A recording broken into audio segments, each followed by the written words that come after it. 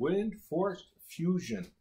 And for those who want to swap their turbos on their 2.7 or 3-liter Ecoboost on the CD4 chassis or F-150 2.7, pay attention. This could be very important.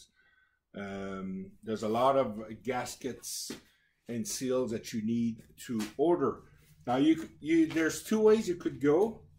The easiest way that I found out now, there's actually a manly kit that sells all the little gaskets, metal head gaskets for the manifolds, heads or downpipes. On the left, as you can see, it's all the 2.7 3-liter CD4, and this will fit any factory turbos. The MKZ turbo, if you put them on a 2.7, and when I say MKZ Continental is the 3-liter obviously, or any CPR, Pure, Revolution, any hybrid turbos basically, you'll need those gaskets, seals and bolts and so on. So you can see the difference between the F-150 and all the CD4 chassis. It's the downpipe donut here. On the cars and SUVs, it's that weird one that's here, and on the F-150. So it's basically almost the same except one.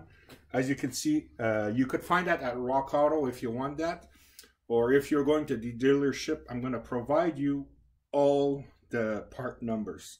Quickly on the right in the middle and at the table, you could see all the seals and gaskets or whatever. But on my left here, I will focus here for about 10-15 seconds. This is all what you need, the quantity.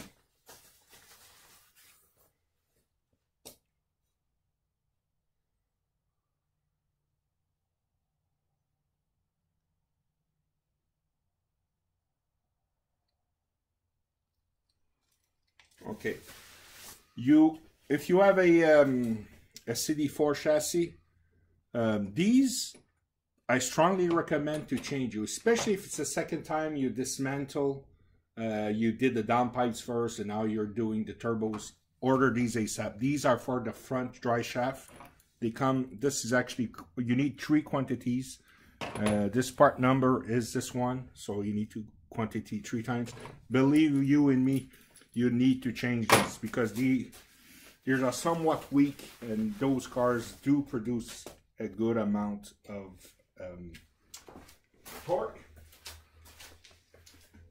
Okay, so this is a must. These pink, it's in the manly kit. These pink ones and this weird plastic ring, they're on the head itself, and all the medium one and the small one, it's all, if we look on the left here, you could see it's all these tubes that goes in the turbo for oil and for coolant. Okay, these are ball bearing turbos. So the medium blue, it's oil. One of these are oil, and these 2 are coolant. And also, since you're there, I strongly recommend you to get the bolts. It's in that list I showed you, because you never know if you remove them, if you're gonna strip one, destroy one, whatever. Just order them. You'll have them in spare. I'm missing 3 bolts, so they're gonna come this Monday, Tuesday, because I'm planning on Wednesday to do the turbo swaps. But I just want to put this in record with all the part numbers.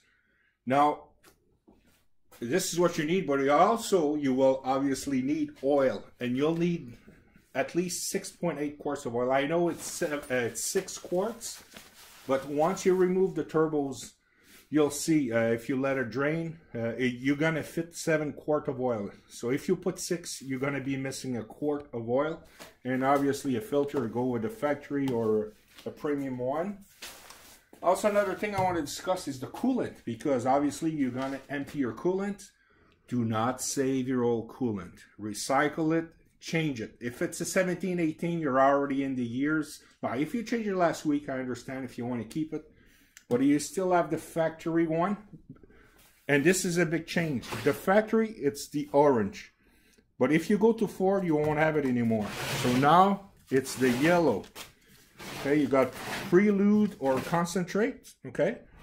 About 1 of each, because you'll need a total of 2 gallons of basically 2. Well, this is concentrate, so you'll put one of this in one of demineralized water. Okay, so basically water with no minerals. That's what you need, or you get 2 of this preluted one. All right, so this is what's on the table. You don't have to do it, but if you practice good diligence and you want to increase the reliability of your CD4 chassis, I strongly recommend you to change a serpentine belt. Okay, hey, I'll zoom in the part number so you know that was purchased at the dealership. Also, since you're there, I would strongly recommend you, if you never did it, to drain your ATF fluid. You can go Motorcraft LV or get the AC Delco one. It's the same transmission that's in a lot of GMs, that 6-speed transmission. So you'll need about minimum 5 quarts to up to 6 quart. Depending on the angle of your car, it's going to be around that. Usually it's 5 quart, but I managed to drain 5.5 one day. My car is at 48,000 kilometers. Let's say 35,000 miles, maybe a little less. And I already done this 4 times. I drain. I love to see the liquid cherry. I don't want to get it dark. PTU, I strongly recommend. I do it every year, and we have 75W 140 in our PTU, and it takes a total of 1 quart. If you drain it well, 1 quart. What I don't have at the table, it's the rear end, their RDU, the rear differential unit. I do it at Ford.